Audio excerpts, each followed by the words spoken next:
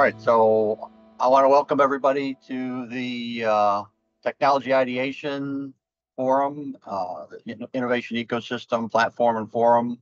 The goal here is to present new, novel, innovative ideas, to make people aware of what is out there and what is available.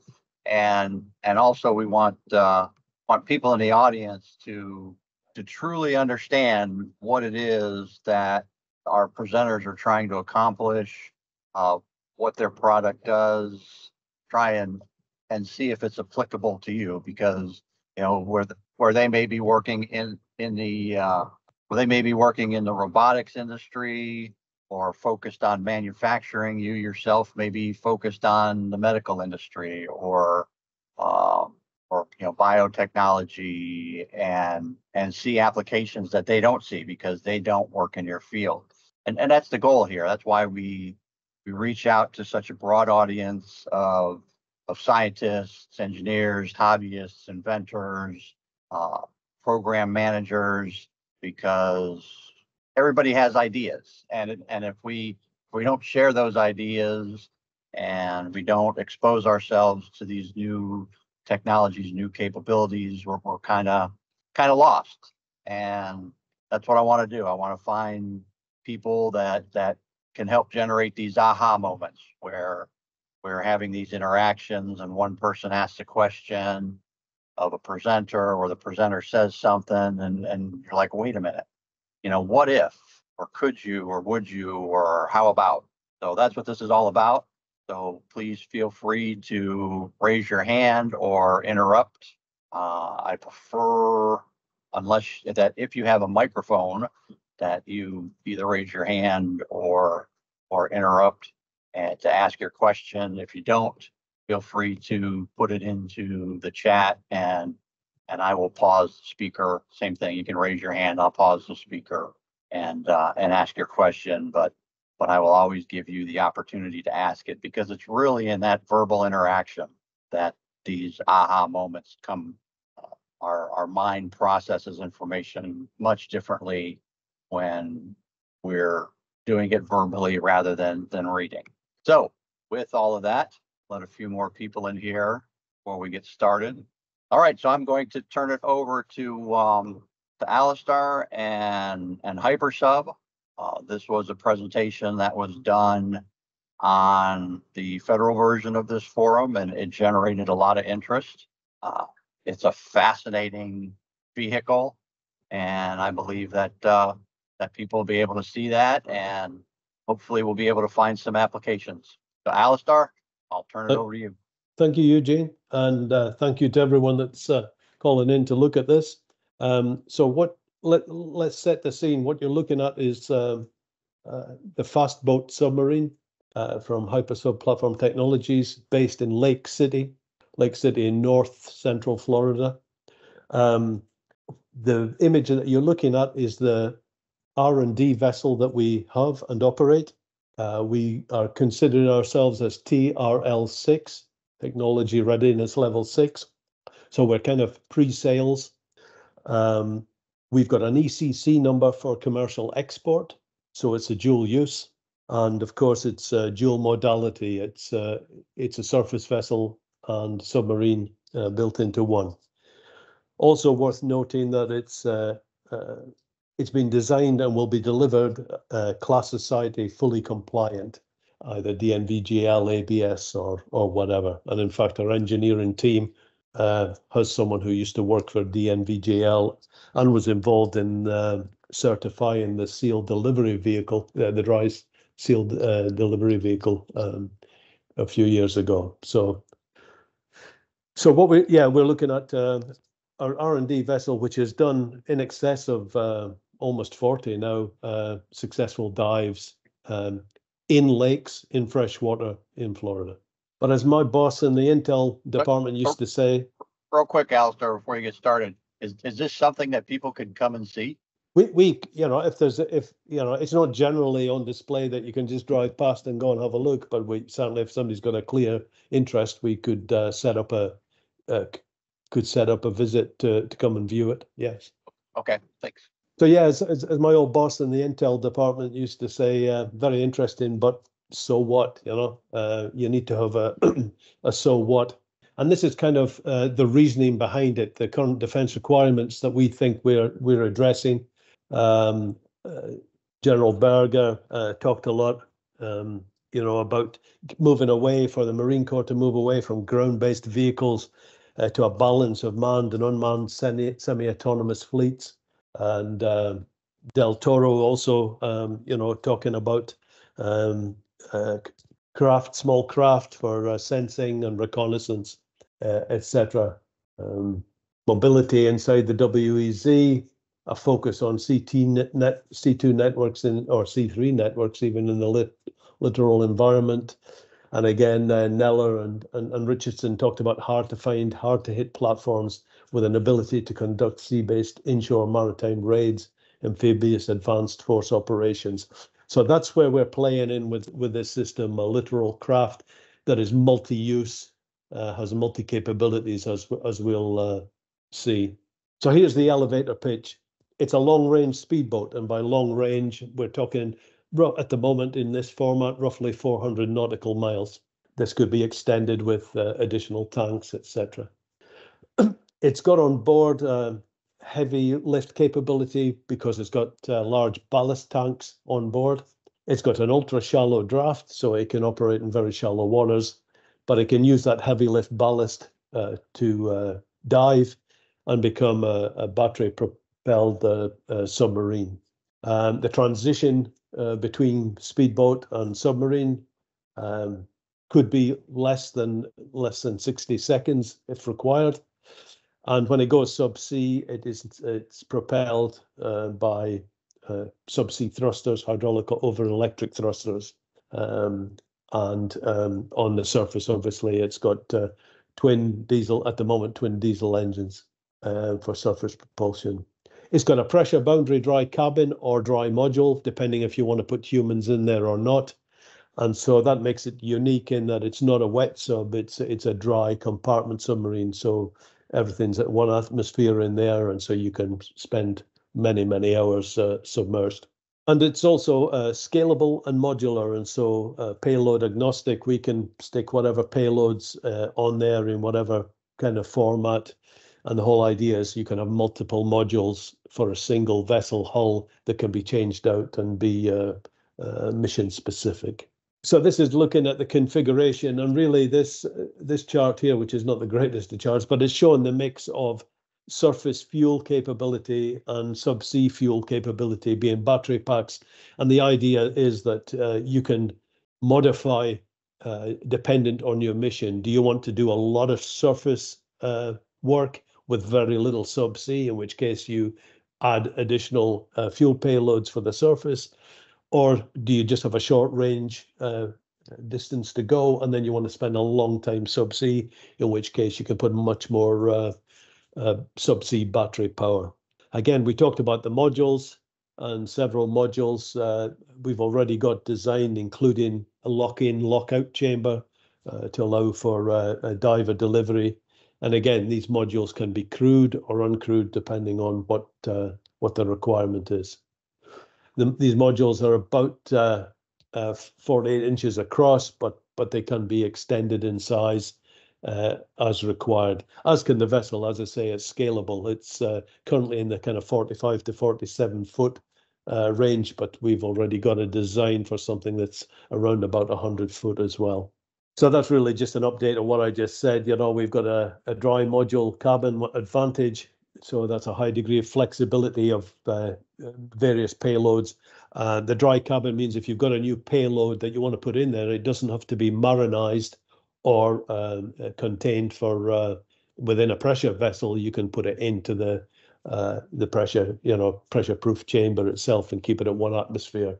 So we're very quick to be able to put in lots of different payloads, as well as having multiple penetrators into the cabin. So that allows for multiple different equipments to be in there. The hyperbuoyancy means it's highly tolerant to payload changes and payload locations. And the surface twin diesel engines, and the batteries obviously making it a dual capability, dual modality craft. 500-gallon fuel load, which gives you that 400 nautical mile range, and it's got onboard recharge capabilities. So it's got both air compressors for filling the air cylinders that operate the ballast tanks, and it's got 2 inverters on board to be able to recharge the batteries multiple times during a mission. That could be done semi-covertly by the use of snorkels, because you need to run the engines to run the inverters. So we can put snorkels on board and just sit below the surface, get the air in needed to run the diesel engines, etc. Alistair, before you go on, are you customizable? So if someone had an electric motor that they wanted to put in versus a diesel, or a different type of diesel motor or gas engine, because they want to use this for special operations, changing the hull, could you change the material of the hull? Are all those possibilities? Yes, those are all possibilities and things we've looked at, particularly, getting away from marine grade aluminum and looking at carbon fiber and lots of other things. So yes, as long as it can be done within class approval, we will do it. And that raises a good point as well about talking about carbon fiber and the tragedy that happened at the end of last year or towards the end of last year. It's worth reiterating, in the last 50 years, not one person has died within a subsea vessel that's class approved. And so that's certainly high on our list of things. If it can't be class approved, then it won't be installed. But certainly alternative. I think it's later in the presentation. We're definitely looking at alternative means of propulsion, etc., where it may be applicable. Thank you. Thank you. So yeah, what does all that mean? A large volume, fixed displacement, allowing for a high degree of flexibility, as we talked about. So that means multiple different types of packages, heavier than water, lighter than water packages, pressure sensitive payloads can all be incorporated into it very easily. We've got a central chassis that allows for easy modifications.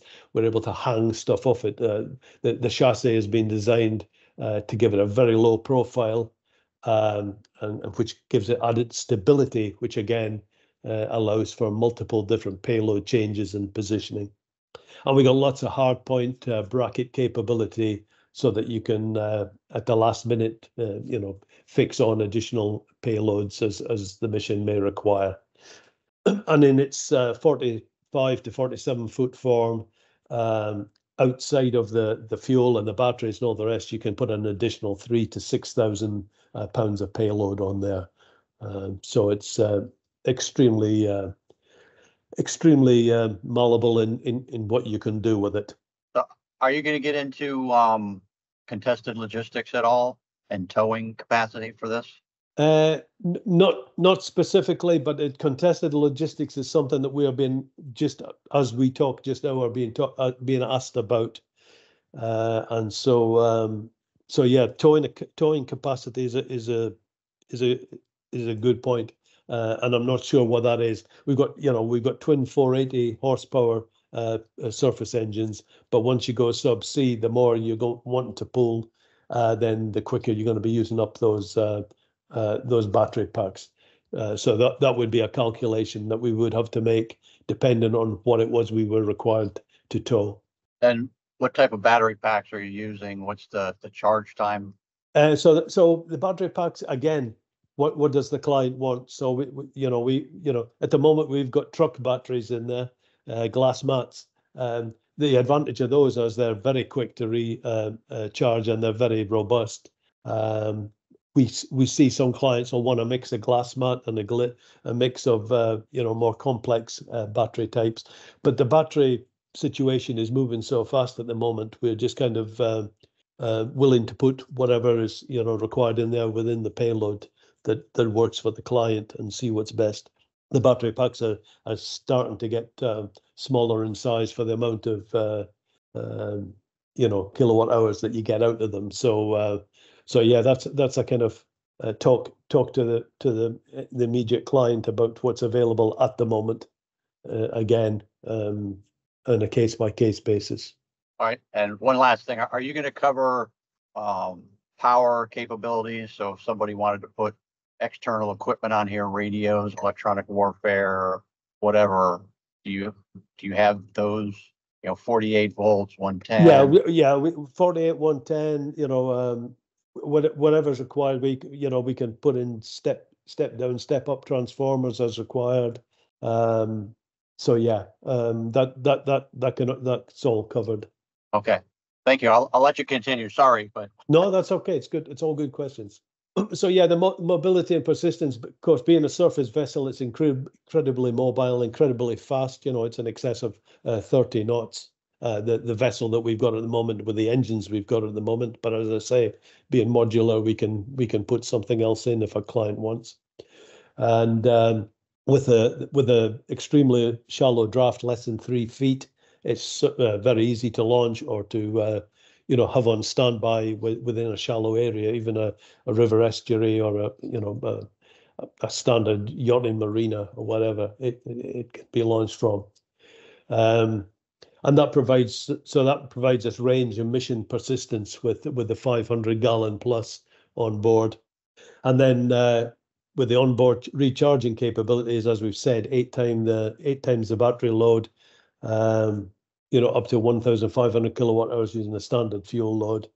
And then we can recharge those using the inverters on board multiple times as might be required. And of course, it all depends how quickly you're going to need to recharge those, because the faster you want to go subsea or as you suggested, Eugene, whatever you want to tow, then that's going to use these batteries up much quicker. But just I think it's covered later. But our maximum targeted subsea speed around 6 to 7 knots. But we don't see people doing that consistently, just when required. I think I've already covered this. Multiple through hull connectors, allowing for multiple systems and multiple upgrades. One of the other kind of cool things about the concept is even if somebody wants it as an uncrewed system, we can fit it with a crewed cabin capability, small crewed cabin capability, so you can put a human being in the loop while you're doing the uncrewed testing or the full autonomy capability testing. You can still put somebody, supervising the autonomy at all times until you're 100% sure about what's going on. So that's another key thing. Even if you wanted a fully autonomous variant, you could stick an engineer in there to work with it as you're developing the capability. Special performance, as it says, we can be sitting on the bottom of of the sea or a river estuary in as little as 7 feet of water with nothing showing above above the water line. We can actually travel horizontally in less than 14 feet of water, and we can be launched and recover in 2.5 feet of water. So you can drop people off pretty much dry if required, and pick people up or pick up as required. Lots of ideas about what we might want to use this for. Obviously, a subsea weapons platform. We've already got a potential client that we're working with who's talking about putting mini torpedoes on there so that you can use it as a torpedo boat on the surface, or even launch torpedoes once you're subsea. Subsea supply platforms, and again, we've been talking to Marine Corps and other people. MSU Miltech have been working with us on talking about contested logistics capability, a wider, flatter variant of the system that could just resupply the beach.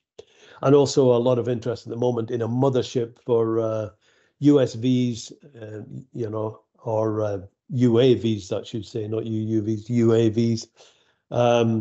One of the main problems finding in the Baltic Sea at the moment, in the Black Sea, sorry, launching a lot of unmanned small reconnaissance craft in there, but they can do so much of a mission, a couple of hours, and then they need recharging. So by launching them from a mothership like this, they could come back to the mothership, be recharged, have their data downloaded and sent back out on an additional mission. Same with aerial drones as well. And obviously, it's ripe for using C4 ISR type integration, EW and the like, and being able to pop up, do what it needs to do, and then drop back down, sit on the seabed for hours or days on end, and then be used when required. And as we spoke about before, or I mentioned before, if you ever got a swimmer delivery lock-in, lock-out chamber, then you can do those kind of operations as well. All right, so we have a question in the chat. Yeah. Brian Crawley, if you would please ask your question. You can unmute yourself, unless of course you don't have a microphone. All right, so Brian asks, can it be beached on the seafloor or landed on the beach if the craft is capable of sand, coral, rock, polar ice, concrete boat ramps, steel deck, or marine ships? Is the vessel reusable after such events over and over again? Is there an HDPE or nylon skid plate on the underside of the boat? So all good questions, and a lot of those we don't have answers to because it's TRL6 and we haven't done all the full testing. At the moment, it's built of marine grade aluminum, and so it's got a certain fragility built in with that. But yes, it depending on what the client specific missions would be, then we would build the system around that. But that's a bit of a fudge answer. But there's still a lot of work to do on the real life world, especially under ice type things. This system is we've only got the one vessel at the moment, and so all that needs to be discussed and talked about and tested. But certainly we see that it'll easily be taken up to a river bank edge or into a sandy area and launched. We've done it. There's a photograph of it doing it here in the lakes in Florida in less than 2 feet of water, and we push it on and then bring it back out into the open water. So yeah, a lot of work to be done on materials analysis as well as acoustic analysis and the like. So I'm sure we'll keep once we're up and running with our first sales, we'll be keeping the likes of Carderock and these people very busy with testing on behalf of the clients. So good questions. Brian, was that sufficient? You got your answers? Thank you. Okay. So the FPS 45 or 47, whatever we want to call it. I'll have to make sure these things are consistent in my briefing. But anyway, in its current form, it's there. It's about 13 tons. It's around 45 to 47 feet with a 16.5-foot beam. So it's quite wide across the way, as you can see. And that's all part of the giving it a high stability and low profile, which all helps with that. Doesn't help with transporting it in small aircraft, but this is the best form for the actual missions that is required. As you can see, the draft, depending on the V, and you were talking about different hulls. There's a V to W hull blend and there's a V hull blend. The V hull would be used more if there was going to be a diver delivery, and the V to W more for the ISR. But there's the dry module cabin as is on the system just now, but again, that can be changed in size, both length and width. 500 plus gallons of fuel, and that's the engines we have on board at the moment. Other engines are available. And then the primary battery system, 12 volts, dive batteries, 96 volts DC. And then, as you asked about, we would have breakouts there for all the penetrators to be able to supply, whatever voltages were required. And then there's a fair bit of deck space on the system as is at the rear and down the sides, which can then be used for putting, remotely operated vehicles or diver delivery scooters or any other kind of equipment or cargo in open boxes if it's waterproof and pressure proof, or in a pressure container if required for dryness, etc.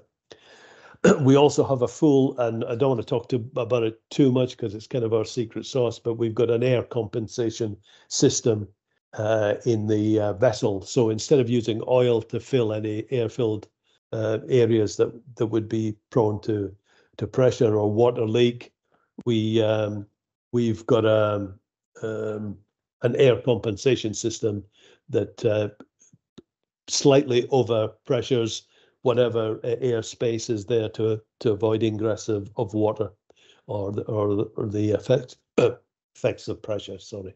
These are just some of the things that people tend to ask us about. We've got a lot of emergency capability in this system. We can recover it to the surface, even if it was a crewed version and the cabin got flooded, you could still recover it to the surface. We can put a ballast tray on the vessel if a client requires it. So that ballast tray, it carries the ballast with it, and should it die, then you drop the ballast tray and it then becomes buoyant and returns to the surface. But you can actually operate the tanks on a dead sub. So if you've got no power whatsoever, you can mechanically operate the ballast tanks and get air into them and recover to the surface. So we've got multiple safety systems built in. We've also got standard oxygen and carbon dioxide monitoring systems on there, and additional emergency air for all on board. Talking about on board, as a 40, it'd probably be, if it had a lock-in lockout chamber, it'd probably be near 50 feet long, but it would take 6 swimmers with minimum gear in there, and then a crew of 1 or 2 piloting and navigating the system or operating weapons or whatever. So probably around 8 people in all. And it has emergency air for 8 people for 48 hours, but that can be extended as required. And as you see, we've got full SCBA, umbilical and scuba support system on there for recharging or refilling cylinders. And then again, we're agnostic to whatever, but at the moment we're looking to deliver it with a semi-autonomy package, what I would call a supervised autonomy package. So you would have something like Seabite or Green Sea navigation software, navigate by cursor on your chart, hold station using a DVL, INS system, etc. So there's a good little package from Sonodyne that can go on there and provide all the INS and gyro compassing and DVL for station keeping, any amount of target or obstacle avoidance sonars, or even a sonar for when you're in surface mode, for making sure you don't run aground on any reefs, etc. So all sorts of stuff that we can put on there for safety. There's a surface performance, I think already mentioned it, but up to about 30 plus knots at wide open throttle, but a 400 nautical mile range if you trim it back to about 26 knots. Optional payload, it says 3,000, but we could fit up to 6,000 if required. Operate in sea state 6, and of course we've got a low center of gravity. And the other thing being, it's a submarine, so if it's getting a bit rough up top, you can always dive. Beachable with its ultra shallow draft, notwithstanding the question about it getting torn on the reefs, etc., which we certainly need to make sure we're capable of if there's going to be reefs in the area. And it can survive a surface hull breach, so the hull is not contingent on keeping the thing afloat, as is with a normal surface vessel with the the buoyancy within the ballast tanks, etc. as well. That keeps it afloat as well, so it can survive hull breach. Submerged performance, nominally 5.5 knots, range up to 150 nautical miles on a single charge, depending again on what battery pack you choose, and etc. etc. There are so many. We actually have a table I can give people that shows all the different combinations of batteries and kilowatt hours and duration allied to whatever speed you're doing, etc. Because it's a complex kind of thing. As it's said before, dead stick recoverable. At the moment, it's designed for a dive depth of 500 feet, and we don't see this is a littoral, use case, and we don't see you needing to dive beyond 500 feet. It could be done, but again, it gets very complex with the ballasting tanks then for going deeper than that. Up to 96 hours of emergency air life support, and an emergency lift capability of 30,000 pounds, equal to its own weight. So it gives it another option of being a salvage and recovery vehicle, being able to lift some fairly heavy objects up to the surface. Control lift capability of 15,000 pounds, so it's worth noting. More of the options: photonics masks. I've mentioned the snorkel recharge, launching of various drones, etc. You could put aftermarket, government-issued guns, torpedoes, relay systems, 7-function robotic manipulator, a pair of 7-function robotic manipulators. If you want to do a lot of engineering work or rescue and recovery type stuff. But those are just kind of a sample, again, if it's within the 3,000 to 6,000 pound payload, then we can put it on there and we can deal with it, whether it needs a pressure vessel or not. So I saw a quick question about the payload. It's additional payload is 3,000 pounds normally, but we can push that up to 6,000 pounds. I'm sure you can come up with an even longer list than this, but these are some of the interest areas we've had. I talked about the client that's looking at putting mini torpedoes on there, and that's just a mock-up of what that might look like. But anti-terrorism, counter-piracy, border security, we're actually a part of 2 different allied overseas government procurement contracts at the moment, which we're hoping to close. I've been saying that for about 12 months now. We're hoping to close very soon. But like all these government led procurements, they can keep moving to the right. But part of that would be for a border security capability. So and drug enforcement, we've even had inquiries about that, being able to go and even uncrewed or crewed to go and intercept drug running submarines coming up from South America or from the islands or whatever. So lots of different con-ops, as you can imagine. So force projection, one of the offerings that we've got at the moment with a partner is to put it in an offshore patrol vessel, so you can then operate out of there, so you can project it on the larger vessel, and that could be an LPD, LHD type craft as well. You can deliver it into theatre by air onto a suitable airstrip, or just about airdrop it as well into position. The smallest aircraft that you could fit it on is probably the A400 Atlas, which a lot of the European air forces are using, but the standard kind of C5, C17s would do.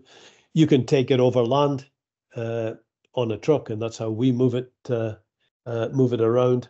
And of course, I was having a look at this the other day. The Black Sea, you could drop it off anywhere, even in Germany, on the river there, and run it all the way down through out through Romania into the Black Sea.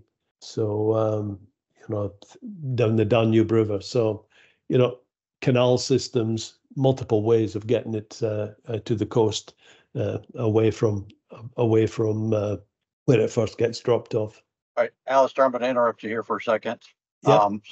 So Blair Jenkins, did you have any other questions? Were your questions answered? Okay, you can unmute. This is open. Nope, I'm good. Thank you. Appreciate it. Okay. Cool. William, Craig, you want to go ahead and ask your question? We did cover this, but. Yeah, well, I noticed you have a depth there. Is it certified? Is it class certified to that depth, 500 feet, or is that just notional design? Yes, the whole system is designed and will be delivered with full class certification. And our head of engineering actually is ex-DNV. Well, he was Germanischer Lloyd, which then became, he was working for DNVGL, and he was part of the certification team for the dry, the seal delivery dry submersible as well. So we got a lot of that capability on board.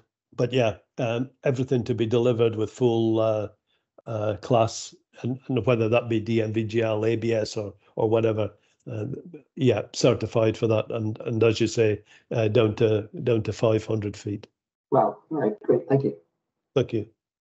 So John, I'm going to get this name wrong. Goesbrink. You've been unmuted. Do you have a question? Yes, that's a no. No, I don't have a question. All right. Okay. Cool. The one more thing. We're coming to the end here for your presentation. I'll give you time to wrap up. But Howard Meyer, if you're listening, so Alistair, in your previous slide, you showed a picture of this coming out of the back of an aircraft. It was the third one on the top right. Yeah. Do you have a platform for that? No.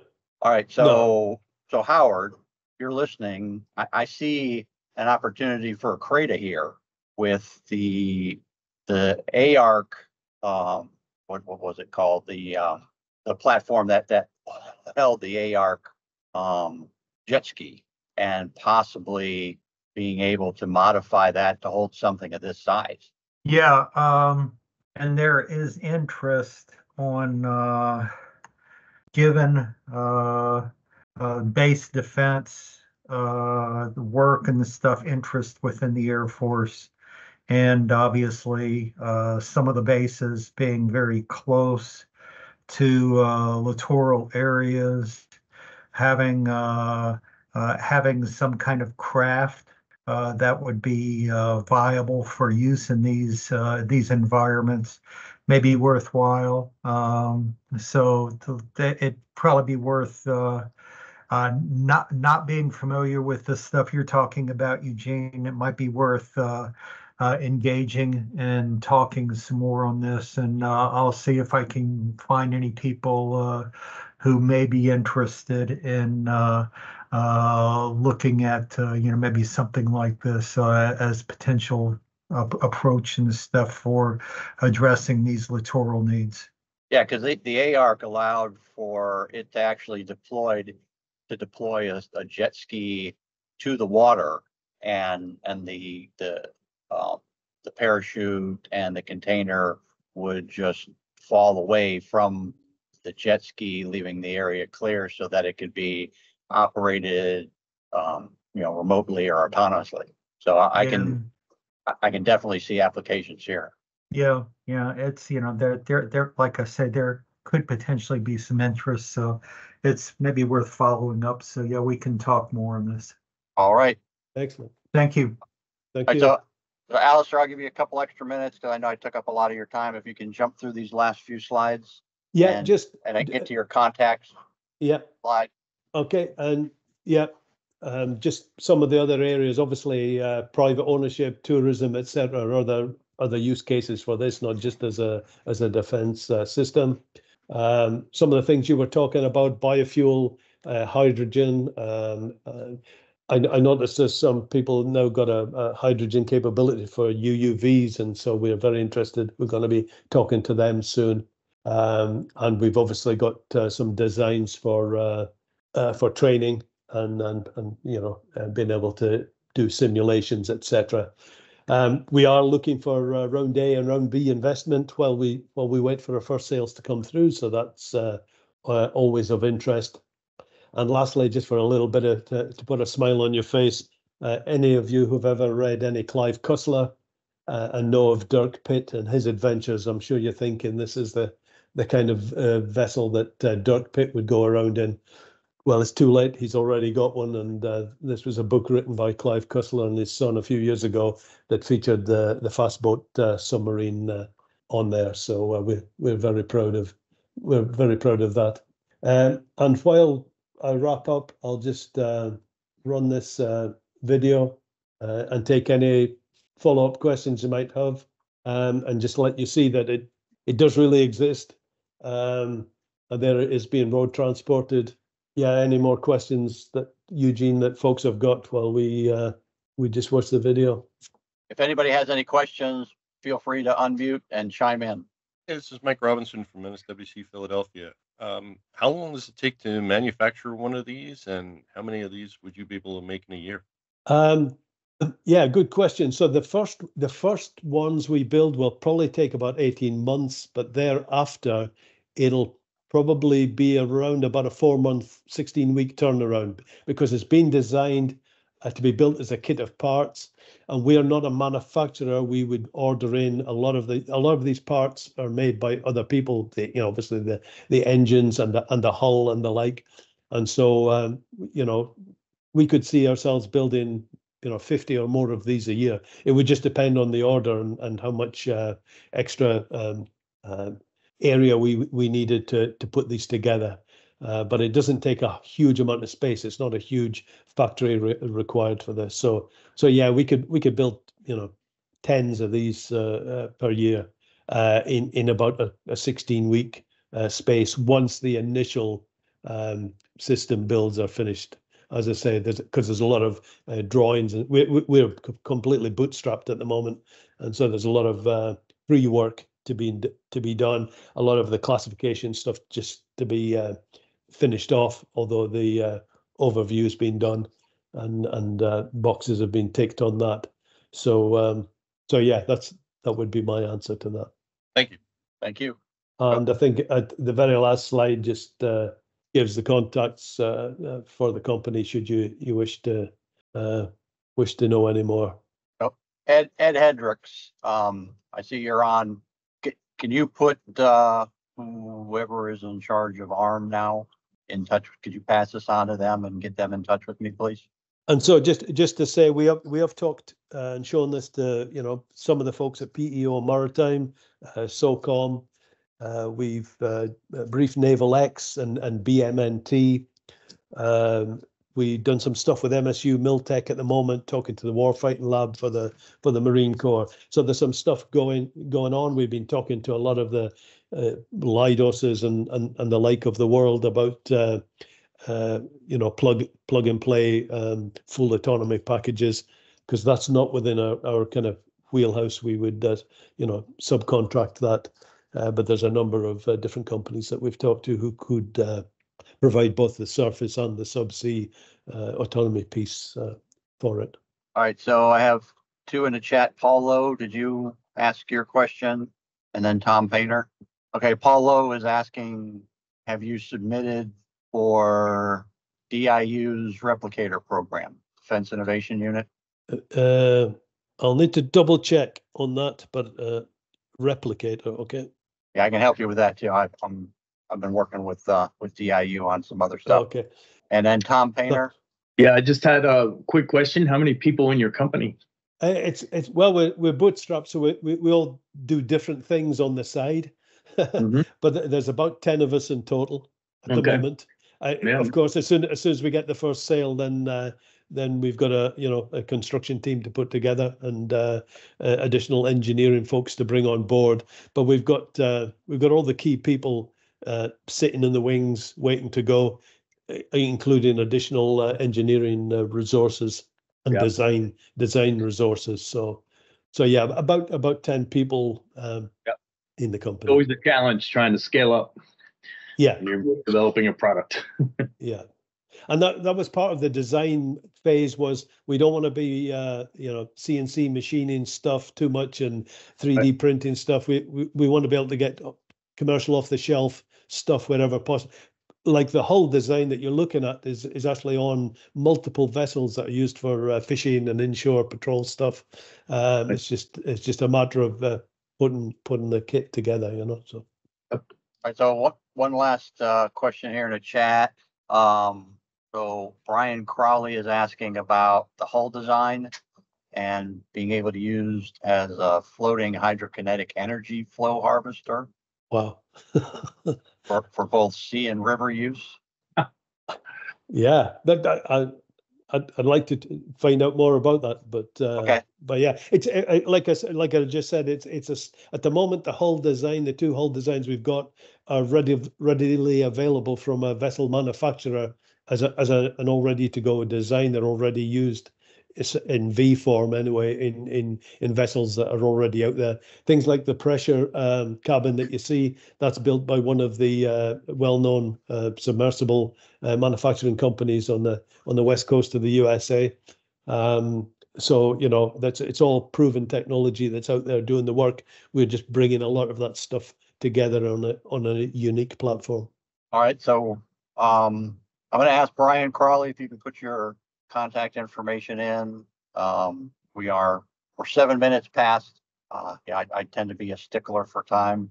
We only have 2 presentations today, so I was a little more lenient. Okay, that's what I thought it was, Brian.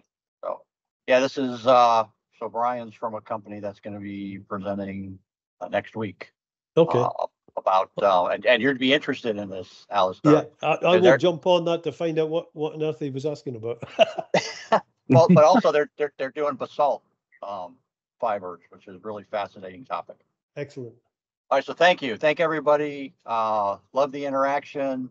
Yeah. If you have questions, Alistair's information is here. This video is posted on our YouTube channel. It's also in the document repository on the that's accessible through the website. And feel free to reach out to us, to Alistair, if you have any further questions, require any additional information, and check out the videos. They're usually up on Friday. So thank you, Alistair. Great to have you on here again. Thank you, and apologies, Tom, for eating into your time. I know no you're in a rush. No worries. Yeah. Thank you.